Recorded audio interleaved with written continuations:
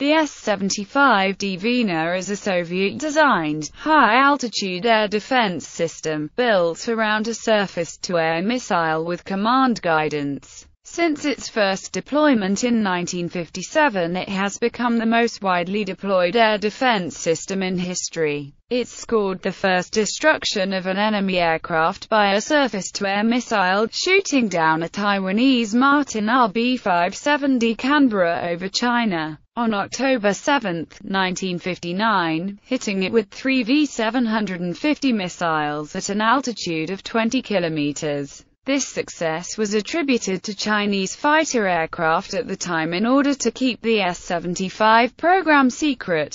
This system first gained international fame when an S-75 battery, using the newer, longer-range and higher-altitude V-750VN missile, shot down the U-2 of France's Gary Powers overflying the Soviet Union on May 1, 1960. The system was also deployed in Cuba during the Cuban Missile Crisis, where on October 27, 1962, it shot down a U-2 overflying Cuba flown by Rudolf Anderson, almost precipitating nuclear war. North Vietnamese forces used the S-75 extensively during the Vietnam War to defend Hanoi and Haiphong. It has also been locally produced in the People's Republic of China using the names HQ-1 and HQ-2. History. Development. In the early 1950s, the United States Air Force rapidly accelerated its development of long-range jet bombers carrying nuclear weapons. The USAF program led to the deployment of Boeing B-47 Stratojet supported by aerial refueling aircraft to extend its range deep into the Soviet Union. The USAF quickly followed the B-47 with the development of the Boeing B-52 Stratofortress, which had greater range and payload than the B-47. The range, speed, and payload of these U.S. bombers posed a significant threat to the Soviet Union in the event of a war between the two countries. Consequently, the Soviets initiated the development of improved air defense systems. Although the Soviet air defense forces had large numbers of anti-aircraft artillery, including radar-directed batteries, the limitations of guns versus high-altitude jet bombers were obvious. Therefore, the Soviet Air Defense Forces began the development of missile systems to replace the World War II vintage gun defenses. In 1953, KB-2 began the development of what became the S-75 under the direction of Pyotr Grushin. This program focused on producing a missile which could bring down a large, non-maneuvering, high-altitude aircraft. As such, it did not need to be highly maneuverable, merely fast and able to resist aircraft countermeasures. For such a pioneering system, development proceeded rapidly, and testing began a few years later. In 1957, the wider public first became aware of the S-75 when the missile was shown at that year's May Day parade in Moscow. Initial deployment. Wide-scale deployment started in 1957, with various upgrades following over the next few years. The S-75 was never meant to replace the S-25 Berkut surface-to-air missile sites around Moscow, but it did replace high-altitude anti-aircraft guns, such as the 130mm Ks-30 and 100mm Ks-19. Between mid-1958 and 1964, U.S. intelligence assets located more than 600 S-75 sites in the USSR. These sites tended to cluster around population centers, industrial complexes, and government control centers. A ring of sites was also located around likely bomber routes into the Soviet heartland. By the mid-1960s, the Soviet Union had ended the deployment of the S-75 with perhaps 1,000 operational sites. In addition to the Soviet Union, several S-75 batteries were deployed during the 1960s in East Germany to protect Soviet forces stationed in that country. Later the system was sold to most Warsaw Pact countries and was provided to China, North Korea, and eventually, North Vietnam. Employment. While the shooting down of Francis Gary Powers U-2 in 1960 is the first publicized success for the S-75, the first aircraft actually shot down by the S-75 was a Taiwanese Martin RB-57D Canberra high-altitude reconnaissance aircraft. In this case, the aircraft was hit by a Chinese-operated S-75 site near Beijing on October 7, 1959. Over the next few years, the Taiwanese ROCAF would lose a number of aircraft to the S-75, both RB-57s and various drones. On May 1, 1960, Gary Powers U-2 was shot down while flying over the testing site near Sverdlovsk. The first missile destroyed the U-2, while a further 13 were also fired, hitting a pursuing high-altitude MiG-19. That action led to the U-2 crisis of 1960. Additionally, Chinese S-75s downed 5 ROCAF-piloted U-2s based in Taiwan. During the Cuban Missile Crisis, a U-2 piloted by USAF Major Rudolph Anderson was shot down over Cuba by an S-75 in October 1962. In 1965, North Vietnam asked for some assistance against American air power, for their own air defense system lacked the ability to shoot down aircraft flying at high altitude. After some discussion it was agreed to supply the PAVN with the S-75. The decision was not made lightly, because it greatly increased the chances that one would fall into U.S. hands for study. Site preparation started early in the year, and the U.S. detected the program almost immediately on April 5, 1965. On July 24, 1965, a USAF F-40 aircraft was shot down by NSAR-2. 3 days later, the U.S. responded with Operation Iron Hand to attack the other sites before they could become operational. Most of the S-75 were deployed around the Hanoi-Haiphong area and were off-limits to attack for political reasons. The missile system was used widely throughout the world, especially in the Middle East, where Egypt and Syria used them to defend against the Israeli Air Force, with the air defense net accounting for the majority of the downed Israeli aircraft. The last apparent success seems to have occurred during the war in Abkhazia, when Georgian missiles shot down a Russian Sukhoi Su-27 fighter near Gudautar on March 19, 1993. Countermeasures and countermeasures. Between 1965 and 1966, the U.S. delivered a number of solutions to the S-75 problem. The Navy soon had the AGM-45 Shrike in service and mounted their first offensive strike on a site in October 1965. The Air Force responded by fitting B-66 bombers with powerful jammers and by developing smaller jamming pods for fighters. Later developments included the Wild Weasel aircraft, which were fitted with anti-radiation air-to-surface missile systems made to home in on the radar from the threat. This freed them to shoot the sites with Shrikes of their own. The Soviets and Vietnamese, however, were able to adapt to some of these tactics. The USSR upgraded the radar several times to improve ECM resistance. They also introduced a passive guidance mode, whereby the tracking radar could lock on the jamming signal itself and guide missiles directly towards the jamming source. This also meant the SAM site's tracking radar could be turned off, which prevented Shrikes from homing in on it. Moreover, some new tactics were developed to combat the Shrike. One of them was to point the radar to the side and then turn it off briefly. Since the Shrike was a relatively primitive anti-radiation missile, it would follow the beam away from the radar and then simply crash when it lost the signal. SAM crews could briefly illuminate a hostile aircraft to see if the target was equipped with a Shrike.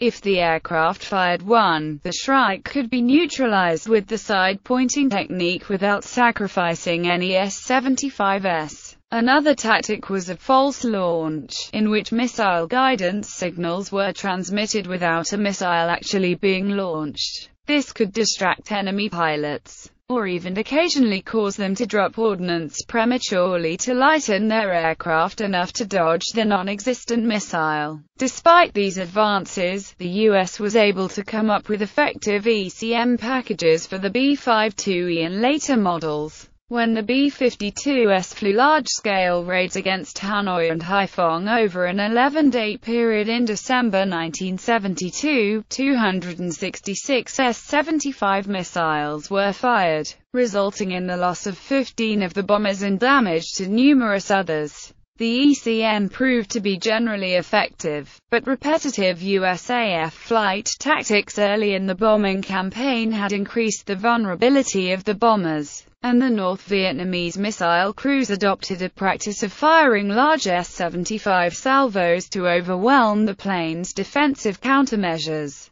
By the conclusion of the Linebacker II campaign, the shoot-down rate of the S-75 against the B-52S was 2%. Replacement systems. Soviet air defense forces started to replace the S-75 with the vastly superior S-300 system in the 1980s. The S-75 remains in widespread service throughout the world, with some level of operational ability in 35 countries. Vietnam and Egypt are tied for the largest deployments at 280 missiles each, while North Korea has 270, and Poland has 240. The Chinese also deploy the HQ-2, an upgrade of the S-75, in relatively large numbers. Description: Soviet doctrinal organization. The Soviet Union used a fairly standard organizational structure for S-75 units. Other countries that have employed the S-75 may have modified this structure. Typically, the S-75 is organized into a regimental structure with 3 subordinate battalions. The regimental headquarters will control the early warning radars and coordinate battalion actions. The battalions will contain several batteries with their associated acquisition and targeting radars. Site layout: each battalion will typically have 6 semi-fixed single-rail launchers for their V-750 missiles, positioned approximately 60 to 100 meters apart from each other in a hexagonal flower pattern, with radars and guidance systems placed in the center. It was this unique flower shape that led to the sites being easily recognizable in reconnaissance photos. Typically, another 6 missiles are stored on tractor-trailers near the center of the site. Missile: the V-750 is a 2-stage missile consisting of a solid fuel booster and a storable liquid fuel upper stage, which burns red fuming nitric acid as the oxidizer and kerosene as the fuel. The booster fires for about 4 to 5 seconds and the main engine for about 22 seconds, by which time the missile is traveling at about Mach 3.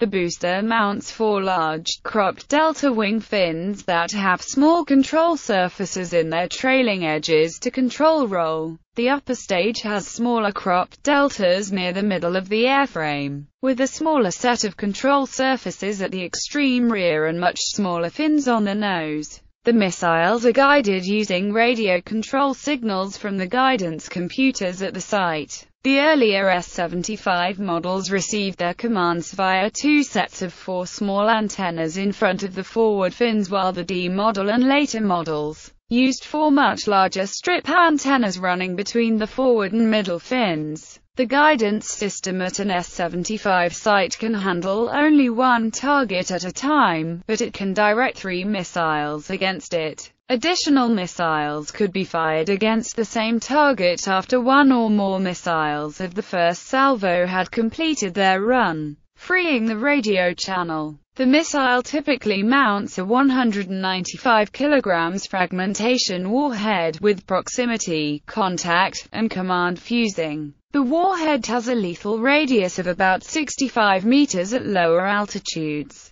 but at higher altitudes the thinner atmosphere allows for a wider radius of up to 250 meters. The missile itself is accurate to about 75 meters, which explains why two were typically fired in a salvo. One version, the SA-2E, mounted a 295 kg nuclear warhead of an estimated 15 kiloton yield, or a conventional warhead of similar weight. Typical range for the missile is about 45 kilometers, with a maximum altitude around 20,000 meters. The radar and guidance system imposed a fairly long short-range cutoff of about 500 to 1,000 meters, making them fairly safe for engagements at low level. Radar. The S-75 typically uses the spoon rust early warning radar, which has a range of about 275 kilometers. The spoon rust provides early detection of incoming aircraft, which are then handed off to the acquisition fan-song radar. These radars, having a range of about 65 kilometers, are used to refine the location, altitude, and speed of the hostile aircraft.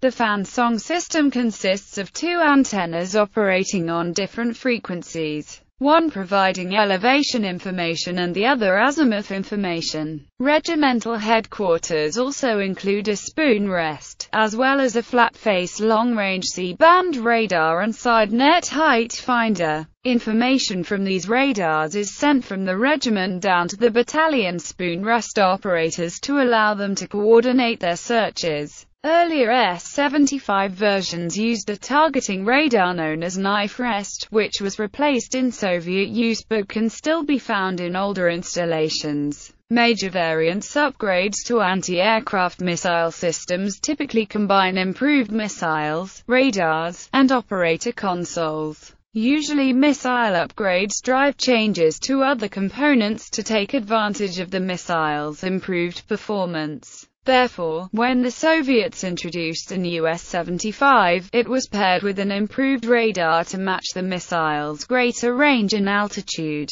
SA-2A, S-75 Dvina with fan-song A guidance radar and V-750 or V-750V missiles. Initial deployment began in 1957. The combined missile and booster was 10.6 meters long, with a booster having a diameter of 0.65 meters, and the missile a diameter of 0.5 meters. Launch weight is 2,287 kilograms. The missile has a maximum effective range of 30 kilometers, a minimum range of 8 kilometers, and an intercept altitude envelope of between 450 and 25,000 meters. SAR-N2A, S-75M2 Volkov-M. Naval version of the A model fitted to the Sverdlov-class cruiser Dzerzhinsky. Generally considered unsuccessful and not fitted to any other ships. SA-2B, S-75 Desna. This version featured upgraded fan-song B radars with V-750VK and V-750VN missiles. This second deployment version entered service in 1959. The missiles were slightly longer than the A versions, at 10.8 meters, due to a more powerful booster. The SA-2B could engage targets at altitudes between 500 and 30,000 meters and ranges up to 34 kilometers. SA-2C, S-75M Volkov. Once again, the new model featured an upgraded radar, the fan-song C, mated to an improved V-750M missile. The improved 2B was deployed in 1961. The V-750M was externally identical to the V-750VK, V-750VN, but it had improved performance for range up to 43 kilometers and reduced lower altitude limits of 400 meters. SA-2D, fan-song E radar and V-750SM missiles. The V-750SM differed significantly from the A, B, C versions in having new antennas and a longer barometric nose probe. Several other differences were associated with the sustainer motor casing. The missile is 10.8 meters long and has the same body diameters and warhead as the SA-2C, but the weight is increased to 2,450 kilograms. The effective maximum range is 43 kilometers, the minimum range is 6 kilometers, and the intercept altitude envelope is between 250 and 25,000 meters. Improved aircraft countermeasures led to the development of the Fansong-E with its better antennas which could cut through heavy jamming. SA-2E, Fansong-E radar and V-750AK missiles. Similar rocket to the D model, but with a bulbous warhead section lacking the older missile's forward fins. The SA-2E is 11.2 meters long, has a body diameter of 0.5 meters, and weighs 2,450 kilograms at launch. The missile can be fitted with either a command-detonated 15 knots nuclear warhead or a 295 kilograms conventional He warhead. SA-2F, Fansong-F radar and V-750SM missiles. After watching jamming in Vietnam and the Six-Day War rendered the SA-2 completely ineffective, the existing systems were quickly upgraded with a new radar system designed to help ignore wideband scintillation jamming. The command system also included a home-on-jam mode to attack aircraft carrying strobe jammers, as well as a completely optical system when these failed. Fs were developed starting in 1968 and deployed in the USSR later that year, while shipments to Vietnam started in late 1970. SA-2FC, latest Chinese version. It can track 6 targets simultaneously and is able to control 3 missiles simultaneously. S-75M Volga version from 1995. As previously mentioned, most nations with S-75s have matched parts from different versions or third-party missile systems, or they have added locally produced components. This has created a wide variety of S-75 systems which meet local needs. HQ-1, Chinese version of SA-2 with additional ECCM electronics to counter the System 12 ECM aboard U-2S flown by the Republic of China Air Force Black Cat Squadron. HQ-2, upgraded HQ-1 with additional ECCM capability to counter the System 13 ECM aboard U-2S flown by Republic of China Air Force Black Cat Squadron. Upgraded HQ-2s remain in service today, and the latest version utilizes passive electronically scanned array radar designated SJ-202, which is able to simultaneously track and engage multiple targets at 115 kilometers and 80 kilometers, respectively.